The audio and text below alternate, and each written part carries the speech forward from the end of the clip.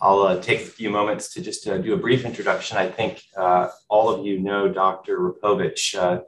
Dr. Repovic is an MD PhD who's been with our MS Center for a number of years, and today is going to be presenting a talk on autoimmune encephalitis. This looks like it'll be a really interesting talk, that an entity that many of us encounter and often difficult to diagnose and can be very difficult to treat. So really appreciate you covering this topic, Pavel. Thank you so much, and we look forward to your insights. Thank you for that introduction. Let me share my screen so we can get started. I hope everyone can see this. I was impressed with this new graphic that the PowerPoint had, so I decided to include it, even though it's not directly neurological. So my talk will be about autoimmune encephalitis. We'll cover the definition, epidemiology, clinical and paraclinical features of this entity, approach to the diagnosis, and cover some of the treatment paradigms. Autoimmune encephalitis is a group of non-infectious immune-mediated inflammatory disorders of the brain parenchyma, often involving the cortical or deep gray matter, with or without involvement of the white matter, meninges, or the spinal cord. That definition is from this publication in Journal of Neurology and Neuropsychiatry, Neurosurgery and Psychiatry, that came out earlier this year with some of the best practices in autoimmune encephalitis, something that I'll refer to actually throughout the talk. The autoimmune encephalitis was originally described as a paraneoplastic syndrome targeting the onconeural antigens such as anti-Hu, Yo, and Ma. But more recently, some cell surface antigens have been identified and have in fact propelled this field into a whole new area. Autoimmune encephalitis as an entity may be as common as infectious encephalitis, according to this study that compared the prevalence, that's in the upper panel, and incidence of autoimmune encephalitis, and compared that to the infectious encephalitis. And as you can see here, if infectious encephalitis is set at 1, the prevalence of autoimmune encephalitis is pretty close to that. The two bars, the gray and the light gray and the dark gray, refer to the two time periods before 2005 and after 2006. And you can see that there's been a significant sort of recognition of these entities after 2006. In terms of the types of autoimmune encephalitis, this graphic shows you kind of the timeline of how this field developed. So from the very earliest description of anti-Hu in 1965, the next 40 years were mostly spent identifying a handful of these intracellular onconeural antibodies. But then from 2004, with the discovery of aquaporin 4, and especially 2007 with the identification of the NMDA receptor as a target of one of the most common types of autoimmune encephalitis, the field has really grown exponentially, so that now you have this alphabet soup of intracellular, cell surface, and synaptic targets, many of which, those marked with an asterisk, have commercially available assays, but not all. We'll cover some of the features of the most common types of the autoimmune encephalitis first. And I promise I'm not going to take you on a sort of wild goose chase of covering every one of these entities. That's really not the goal of this talk. It's more to give you an overview of some of the more salient features and commonalities, recognizing that this field continues to evolve, and there will probably be more to say about this in a few years. But NMDA receptor autoimmune encephalitis is worth starting with because it was one of the first cell surface antigens recognized, and as a different type of encephalitis compared to the paraneoplastic encephalitides that were dominating the field in the preceding 40 years. So it was first recognized in 2003 in a small series of about 3 young women. And Dr. Josep Dalma was instrumental actually in those early stages and continues to be sort of the giant in this field. NMDA, since then, we've learned a lot more about NMDA. Autoimmune encephalitis, it predominantly affects young women with a ratio of 3:1 between females and males. The graph on the right shows you the age prevalence of where this is most common, so typically 20s and 30s, and the red is showing you the female patients, and blue is the total patients. There's a recognized association with ovarian teratoma. The green line shows you how many of these patients had ovarian teratoma, and increasing recognition that sometimes it's not teratoma, but preceding herpes encephalitis that triggers NMDA receptor autoimmune encephalitis.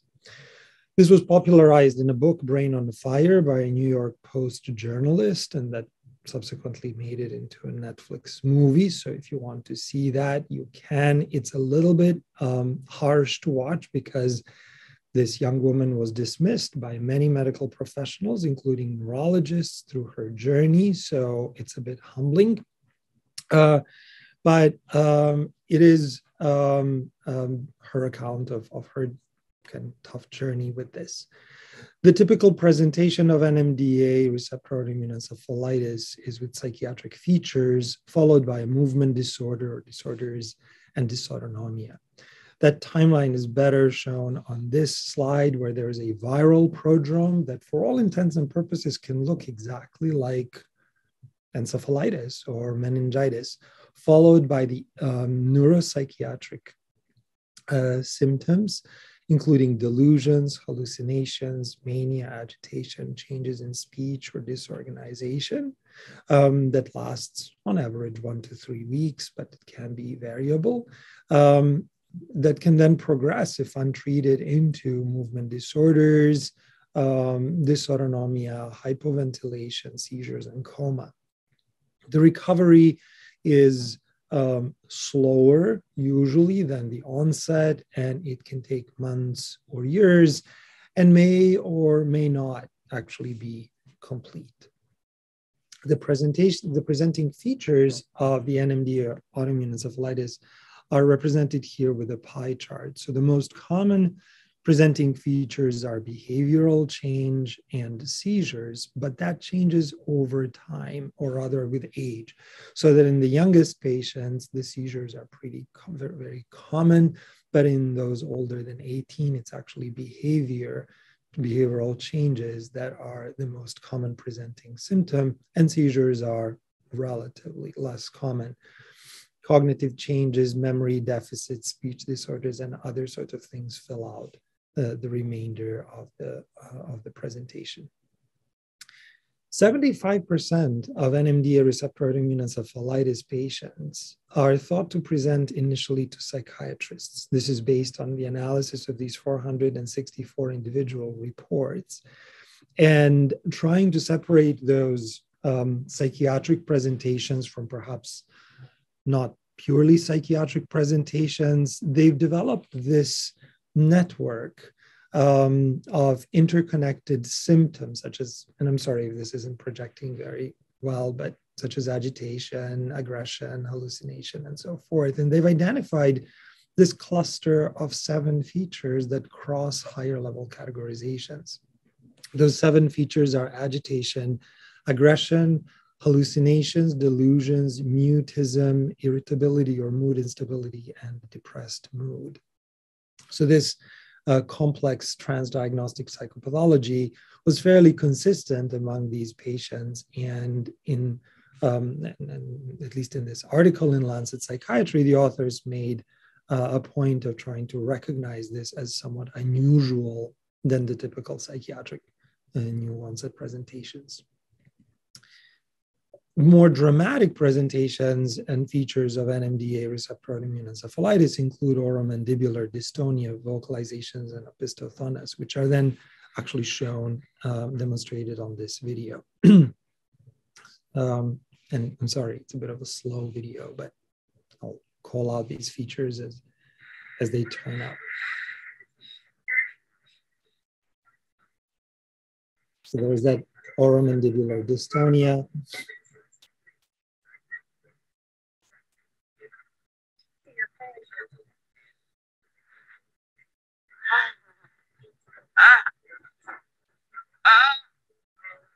Vocalizations.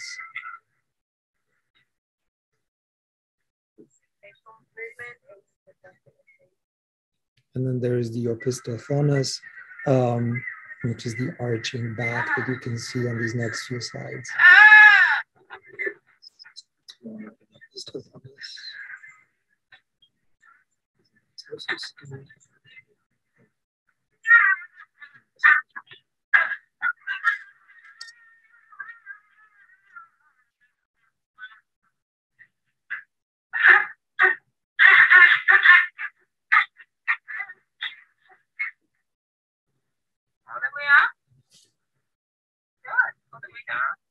And what I wanted to highlight here is a remarkable improvement in the patient's symptomatology following the teratoma removal 5 days after the surgery. Another feature that can be seen with NMDA receptor encephalitis is the extreme delta brush on EEG tracings as shown here. The other autoimmune encephalitis prototype I wanted to highlight was the LGI1. I think this stands for leucine-rich glioma inactivated. That's what the LGI acronym is for. And this molecule actually was previously considered to be voltage-gated potassium channel autoimmune encephalitis. But then later they realized that actually these non-specific, the voltage-gated potassium channel binding was not always specific, and it in fact comprised two entities, LGI1 and Casper2, plus a number of non-pathological bindings. So then they cleaned that act up a little bit. So now when you order these panels, they test specifically for LGI1 and Casper2. Now, LGI1, unlike NMDA, predominantly affects men, 2-to-1, older, quote unquote, older than 50. And the hallmarks of LGI1, autoimmune encephalitis, are faciobrachial dystonia or dystonic seizures, amnesia, disorientation, and other seizures. And hyponatremia is a pretty common finding in 60% of these patients. Cancer association with this autoimmune encephalitis antibody is actually pretty rare, but there is a striking genetic predisposition with 90% of patients positive for HLA-DRB0701. But this is not considered an inherited disorder. So as an example of these faciobrachial dystonic seizures, you can see this video. You'll pay attention to the left side face of this patient.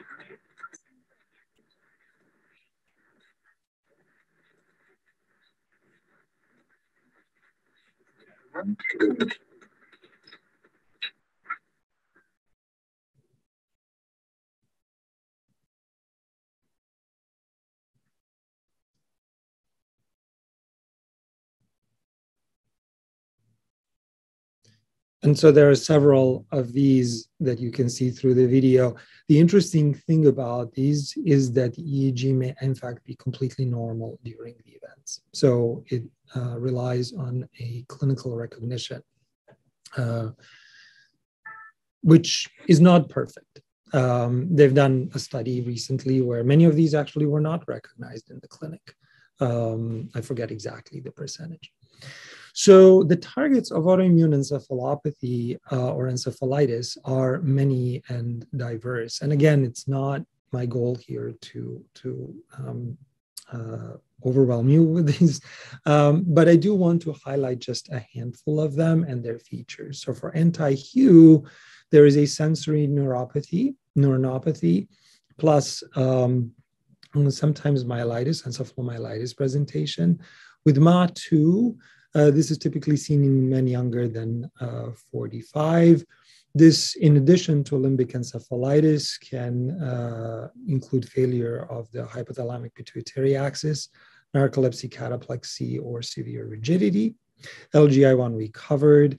GABA B receptor has prominent seizures. Sometimes these patients present in status epilepticus. Some have cerebellar ataxia. AMPA receptor can be marked by marked sort of rapidly progressive dementia or pure psychosis. And GAD is kind of tricky because it's not always specific, especially in lower titers. This is GAD65 protein. And then Norexin 3A shows an overlap with NMDA receptor encephalitis. So these are commonly associated with limbic encephalitis, unlike these, where limbic encephalitis is relatively rare. So the CV2, formerly known as CRIMP5, shows is associated with uveitis, retinopathy, optic neuropathy, chorea and peripheral neuropathy. Caspr2 is more commonly seen with Morvan syndrome, hyperhidrosis, neuromyotonia, neuropathic pain.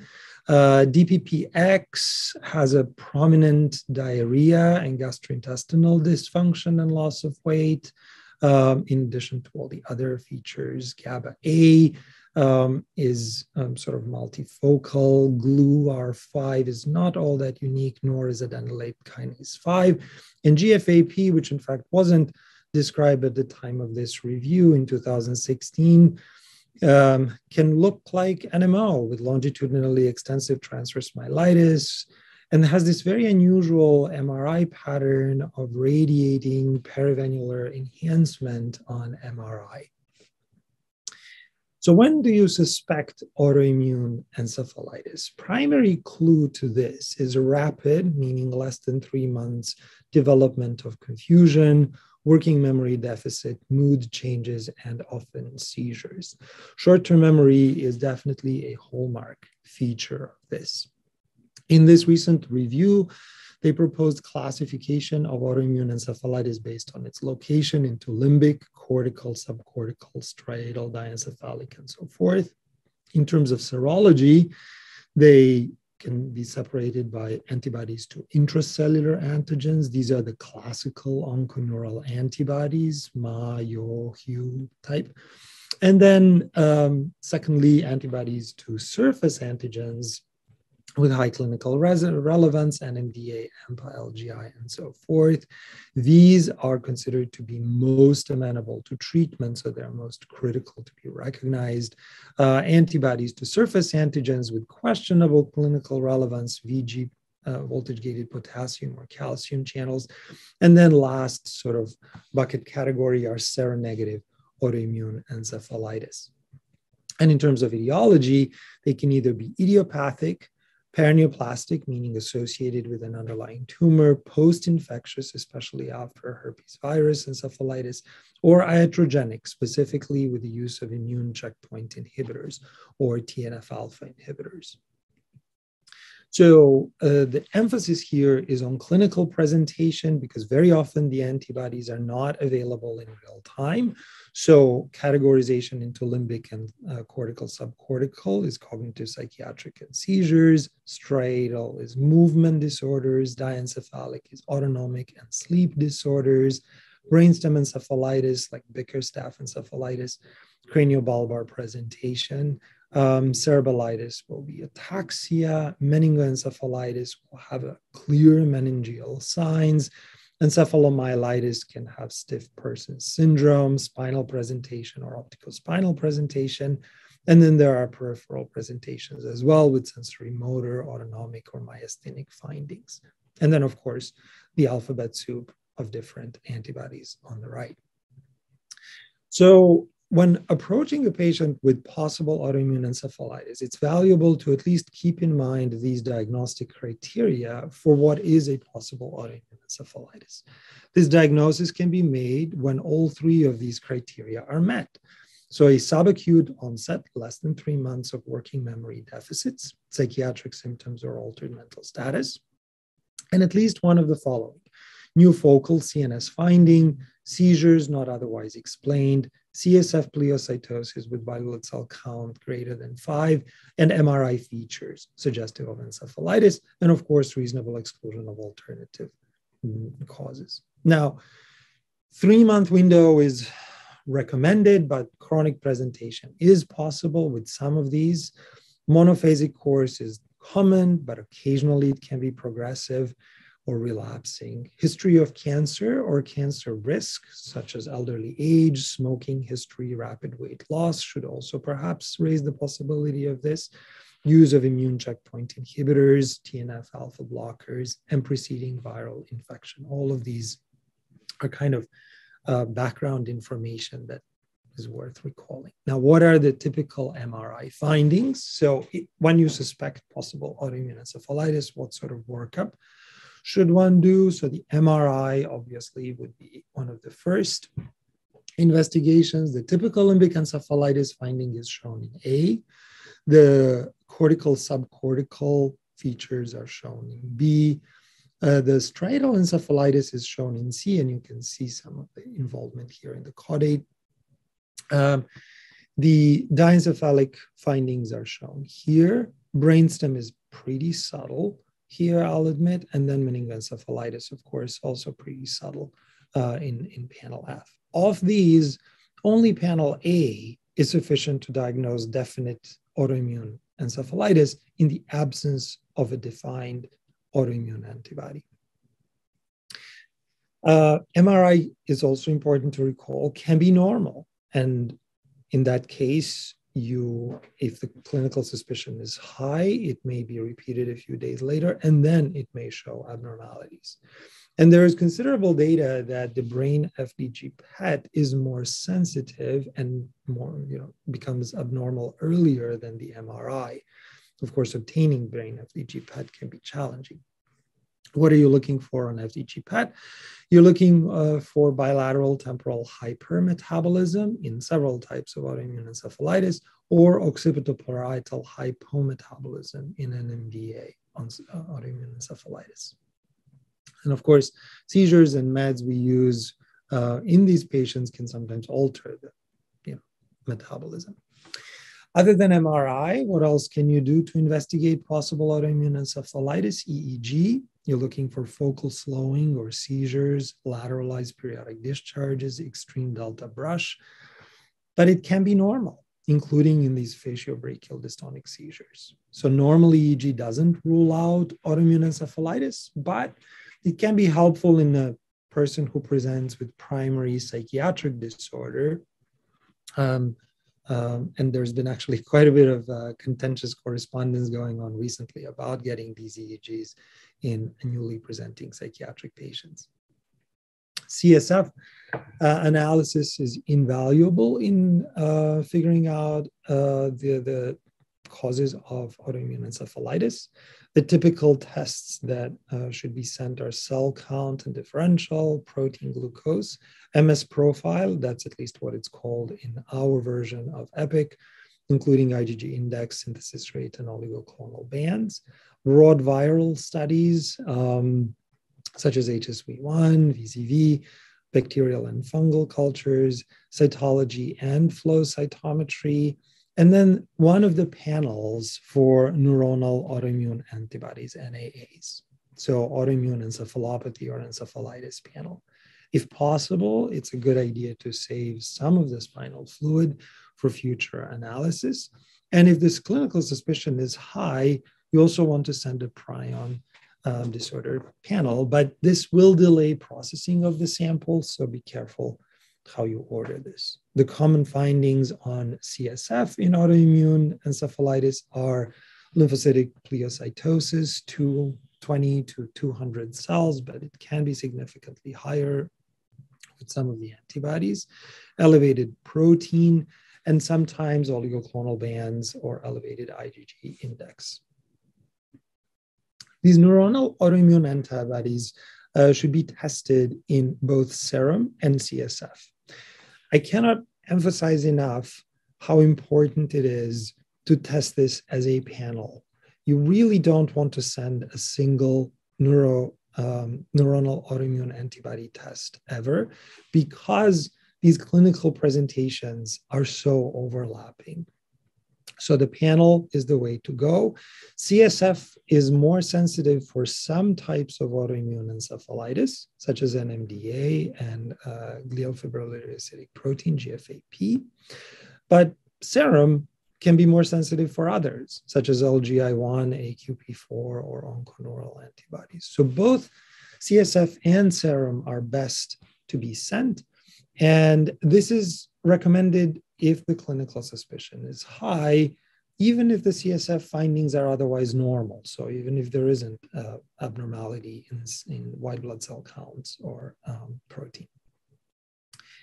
This matrix is confusing, I will admit, but it's also very helpful. What this is a snapshot of different panels available at Mayo Medical Labs. The name of individual panel is here on the left. The individual antibodies that are being tested are listed across the top. By comparing them, you can see that the encephalopathy serum and CSF, sorry about that, that the encephalopathy panel, both in serum and CSF, is the most comprehensive test you can order. It is not 100% inclusive of every single antibody, but it is the single best shot you have.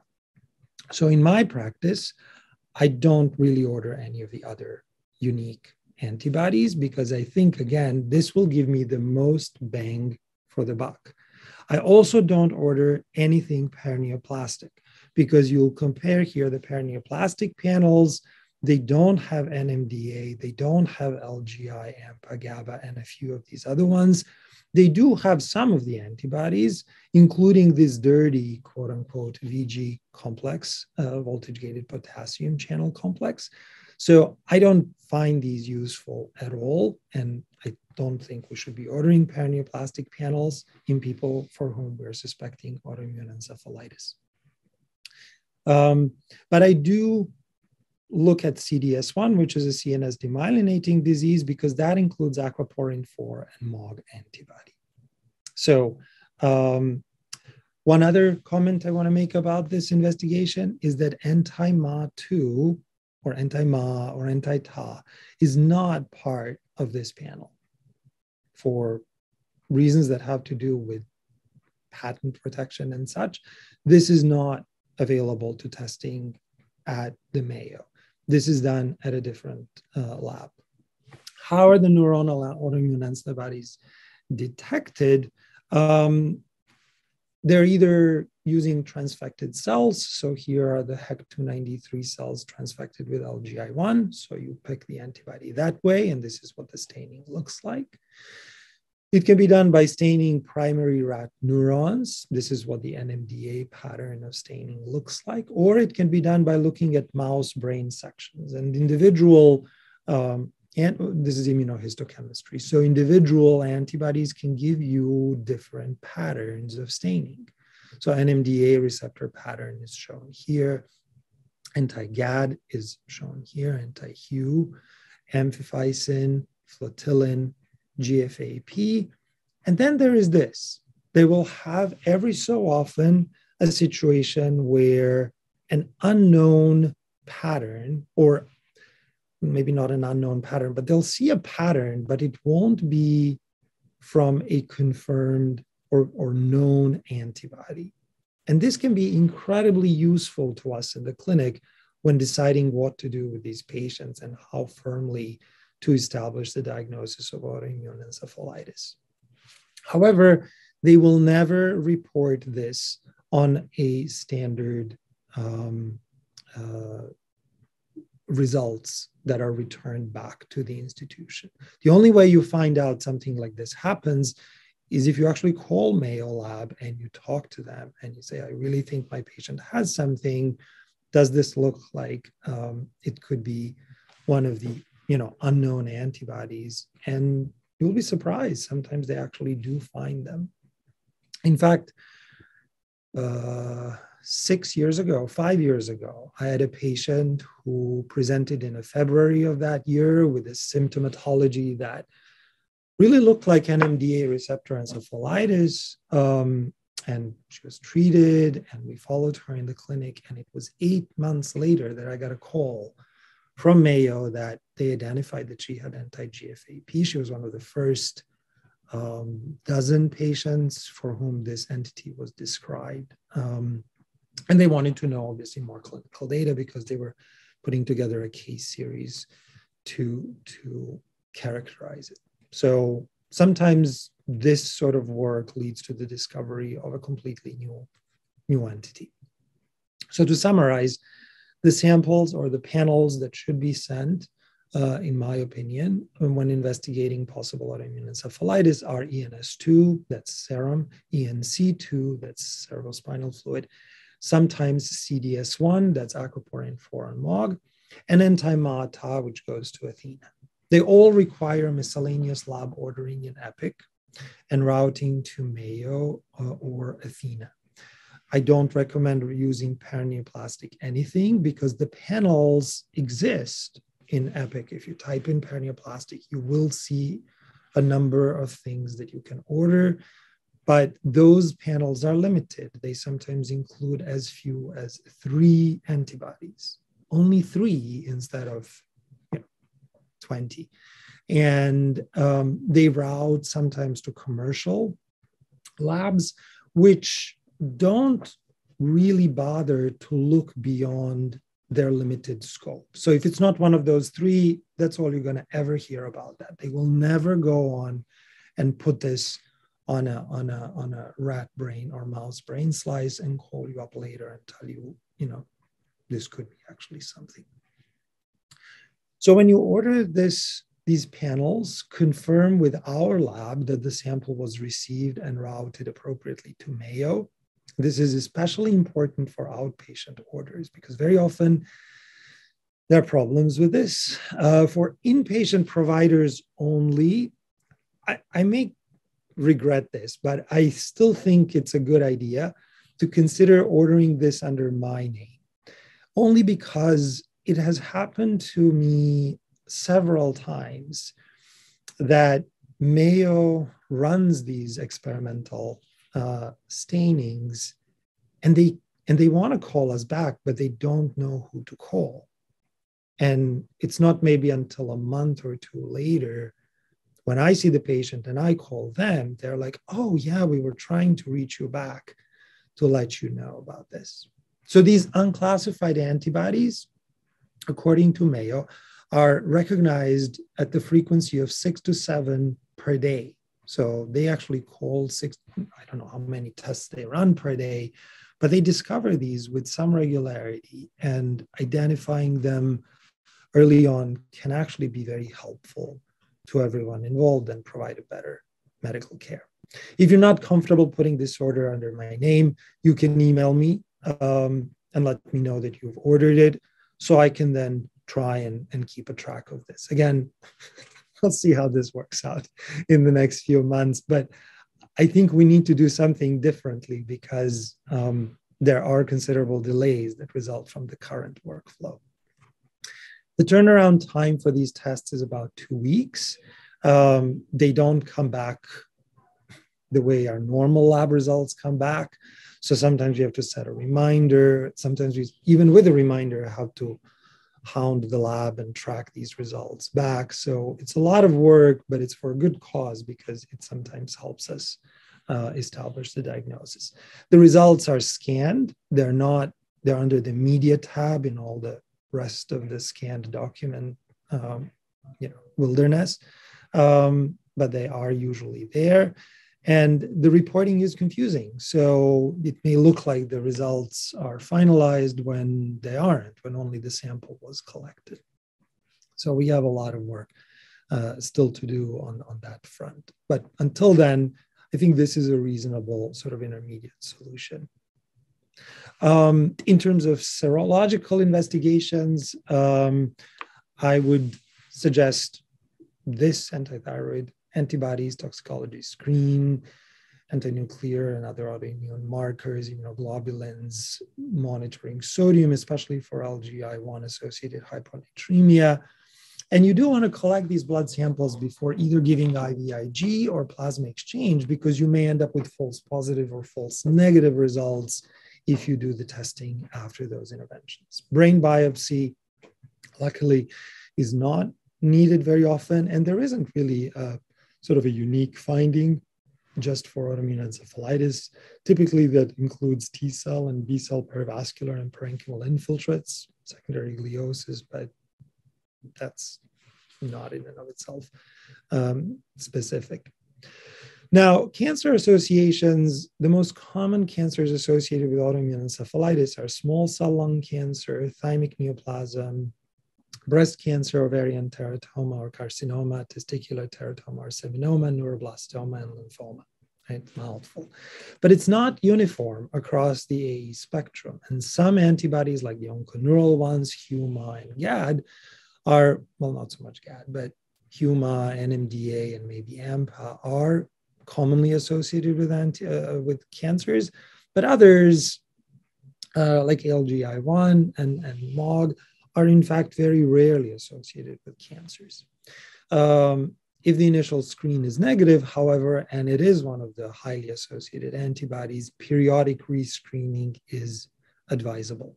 So that screening, how do you do this? It's CT chest, abdomen, pelvis with contrast. That's the first pass, but it has low sensitivity for early breast and testicular cancer. So if this is negative, then breast mammogram. And if that's negative, breast MRI. That's, again, questionable if everybody needs to follow all three of these tests. It really should be driven by clinical suspicion. And then pelvic ultrasound or testicular ultrasound, so women or men, and potentially a pelvic MRI if the ultrasound is equivocal. These cancers can be very small. That's really important. And the other thing is the patient may be very disabled. Their Karnofsky performance scale score can be really poor. But if the cancer is identified and the patient has autoimmune encephalitis, the traditional KPS cutoffs for intervention should really not apply, because these patients can make remarkable recoveries. So maybe pushing on our oncology colleagues to do something, even if the patient is significantly impaired in this particular situation, is justified. And then if the CAT scan and ultrasound and other investigations are negative, whole body FDG PET can be helpful. But this is potentially challenging, and as I'm finding out also on the outpatient side. The definite autoimmune encephalitis requires all four of these criteria. So the clinical presentation with subacute onset of symptomatology less than 3 months, bilateral brain abnormalities. Remember, this is the only MRI pattern that can make up for the missing antibody, and at least one of the following, either CSF pleocytosis or EEG abnormalities. Any one of these top three can be substituted by neuronal autoimmune antibody. So if you find the antibody, you don't need one of those three, but you still need the other two. And the MRI abnormalities can be substituted by FDG PET abnormalities. So this flow chart is comprehensive. We don't have to go through it in full detail, but it walks you from the workup of possible autoimmune encephalitis to whether it's a definite, whether it meets that criteria.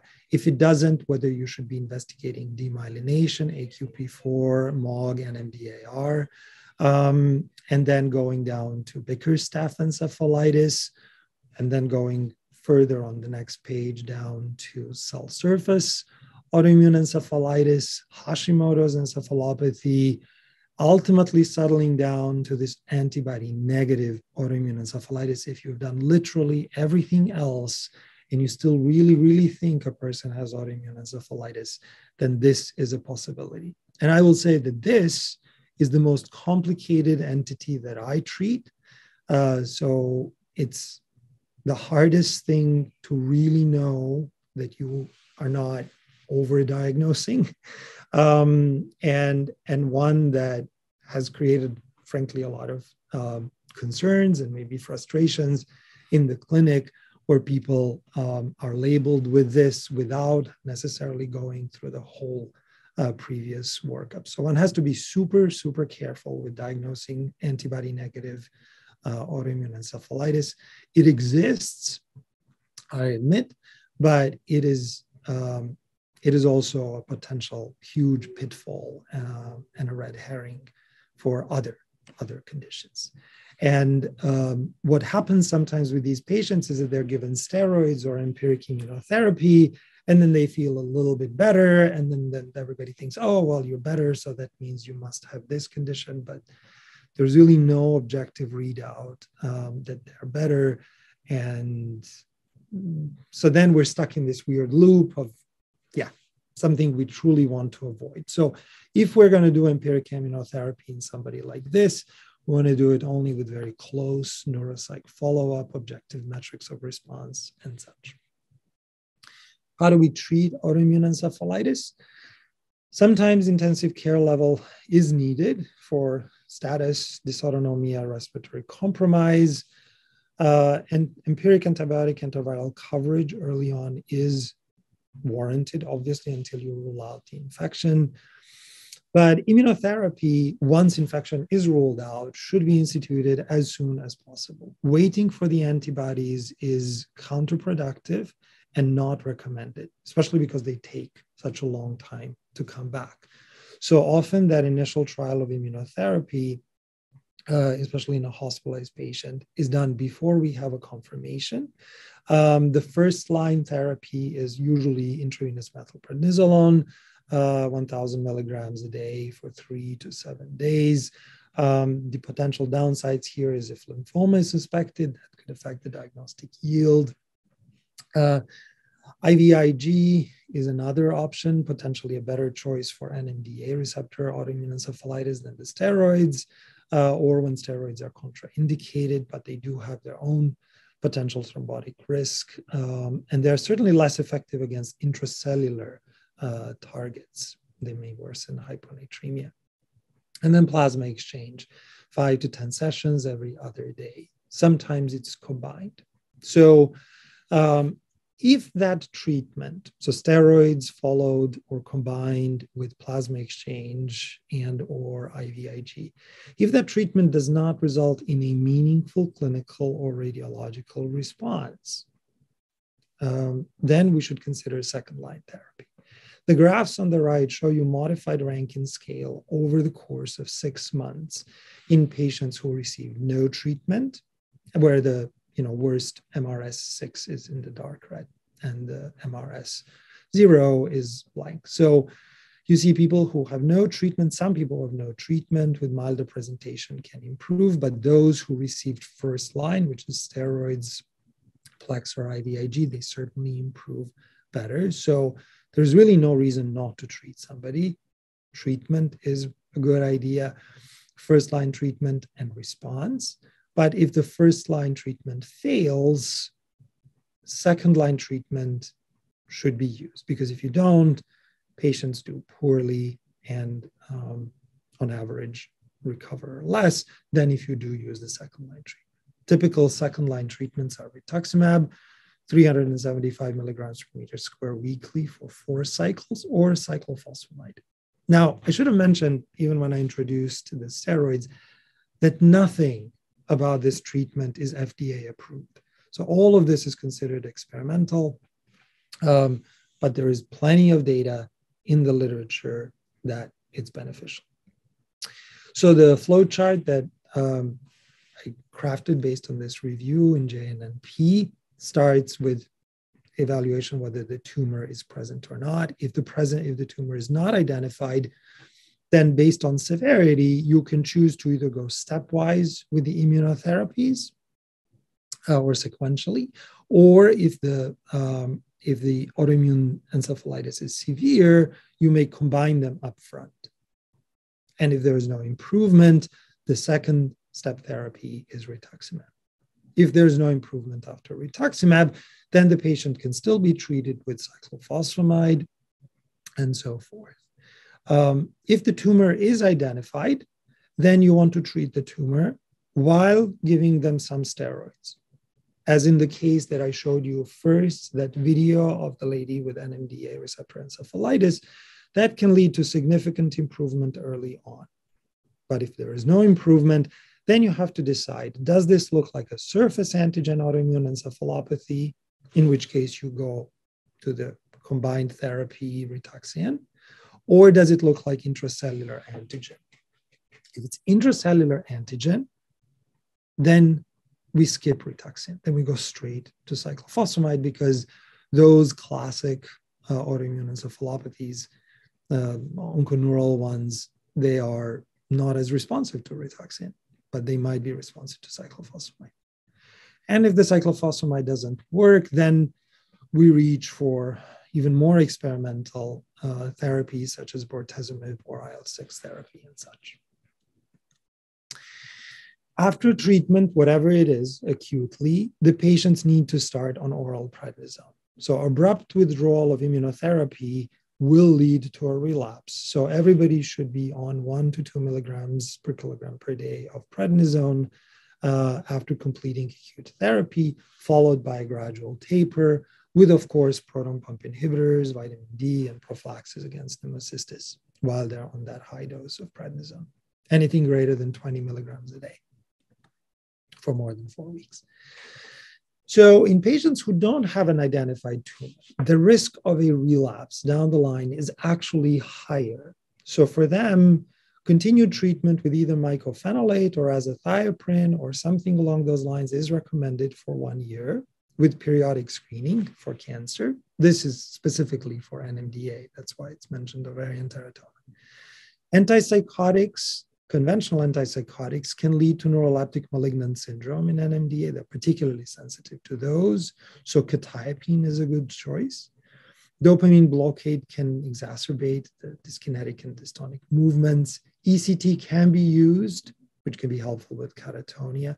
And the recovery occurs literally in the reverse order of how the symptoms presented and can be slow and incomplete. I'll conclude by highlighting just some of the sort of cutting edge work that we're really excited to be involved with. So among the therapies for autoimmune encephalitis that are shown on this slide, the ones in green are the sort of classically used ones, right? Cyclophosphamide, azathioprine, immunoglobulin steroids, and plasma exchange. But the red ones include some of the newer ones. So there is an ongoing trial of CD19 targeting antibody, and one that's about to get underway targeting the IL-6 pathway inhibition. IL-6, as many of you know, is involved in the maturation of B cells and ultimately production of the pathogenic antibodies.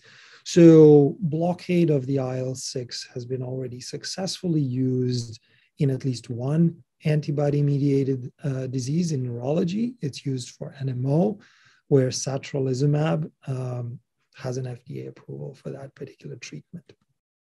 So what we're gearing up to start here at Swedish is that same treatment, satralizumab, for NMDA and LGI1, autoimmune encephalitis.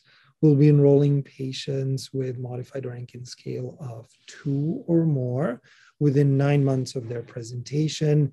They can either have been treated with only first or second line therapies, and they can be maintained on some of the background immunosuppressants like mycophenolate or azathioprine. But the 2 treatment arms will be satralizumab or placebo for 2 years. So putting it all together, how am I doing here on time? This best practice recommendation 13-point list summarizes essentially the approach to autoimmune encephalitis. All starts with a clinical suspicion. You don't start with just testing for the panel. It starts with that clinical suspicion and likelihood, then MRI and EEG, lumbar puncture and blood tests that are appropriate, potentially brain FDG PET, followed by cancer screening, ruling out infection, empiric trial of immunotherapy, first line, steroids, IVIG, plasma exchange, potentially second line with Rituxan or cyclophosphamide, and potentially things beyond that if needed, followed by the bridging therapy with PO prednisone. So I just want to conclude this talk by highlighting also some of the mimics of autoimmune encephalitis. So the first panel here shows you the clear case of autoimmune encephalitis, but the second one was a glioma, and a third one was ADEM, and a fourth, this D and E are anti-MOG demyelinating disease, and F is a Creutzfeldt-Jakob disease. So there are many things out there that can fool you. One of them from my clinical experience was Susac syndrome, that we initially misdiagnosed as autoimmune encephalitis because everything looked like autoimmune encephalitis, except the MRI pattern was a little bit odd, and that turned out to be something else. So you have to be super vigilant not to overdiagnose this or underdiagnose. So with this, I'll be happy to answer any questions that you have. My contact information is here, and you're welcome to let me know about any other questions you have later on. Thank you. Thank you so much, Pavel. It was a fabulous talk. And I'm looking in the chat, don't see anything as of yet. Maybe you can see that question. There's a couple there now.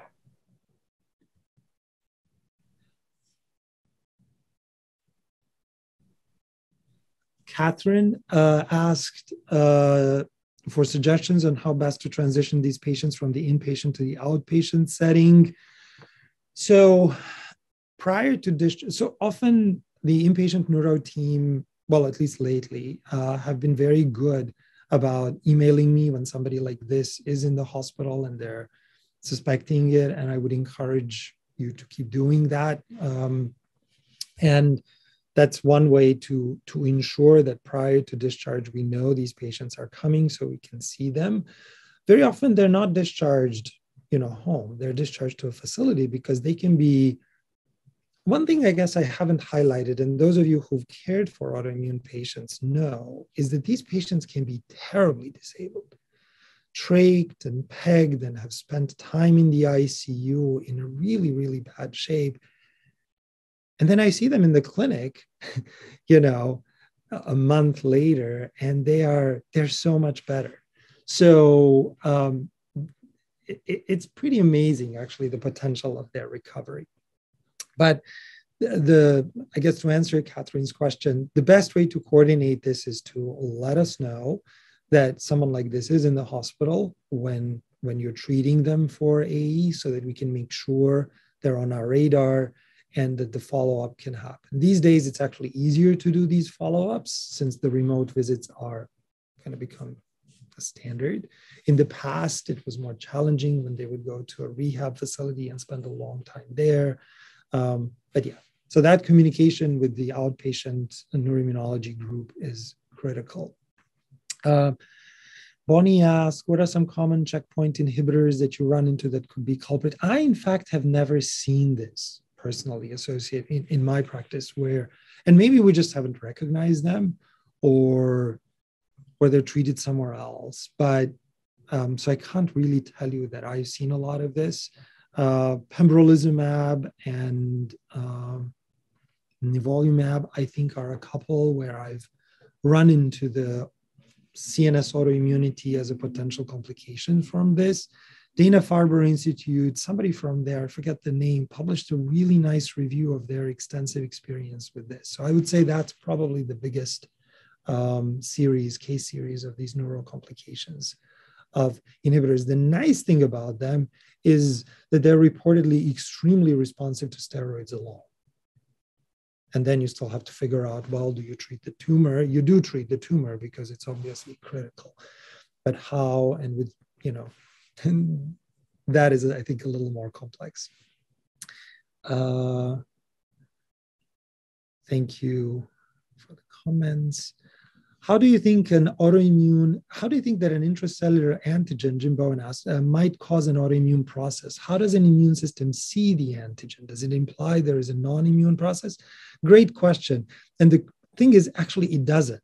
So the intracellular antigen is a byproduct.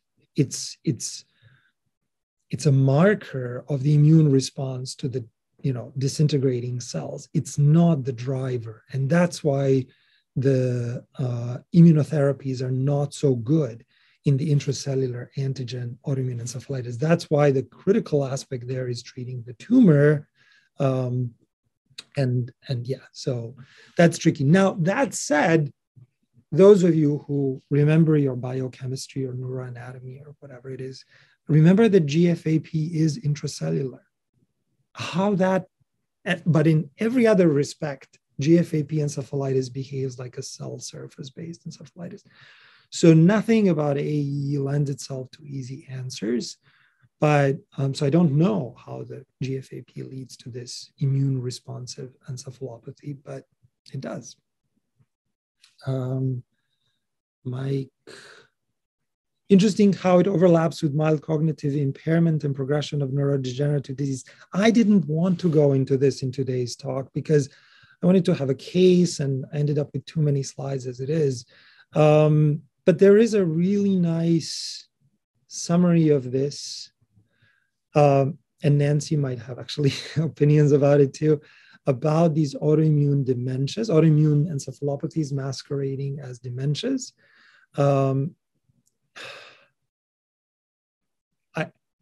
I think we should approach it carefully, keep it in mind as one of the possibilities, but definitely not go crazy and order this on every single patient with a cognitive impairment.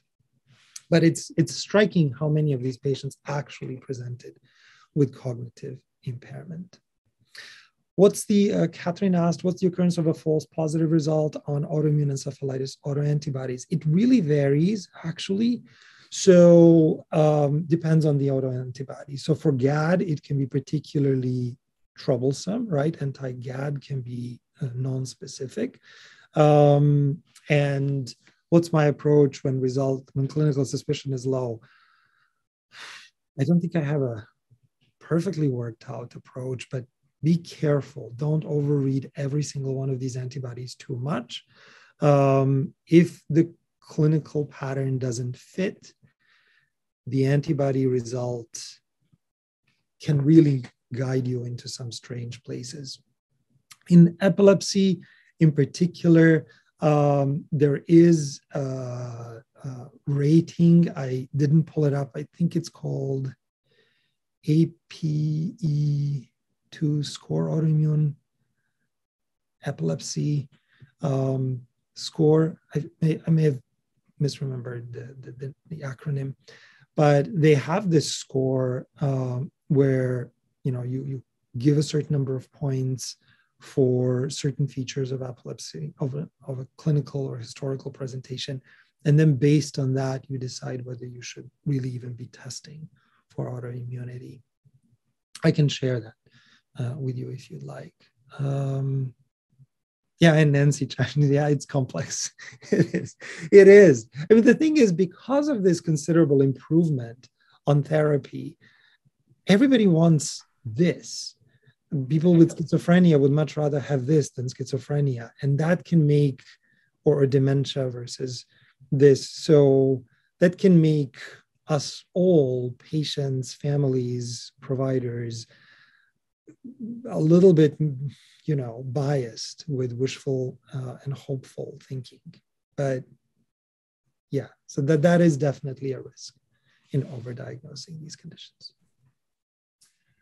Pavel, again, thank you so much. I think when I hear you give this presentation, we're just also fortunate to have you as a resource here at Swedish. It was a fabulous talk and super complex and interesting as well. So thank you so much for your coverage. And I think we're at time, and happy holidays, everybody. And I think that's it for today. Thank you. Thank you. All right.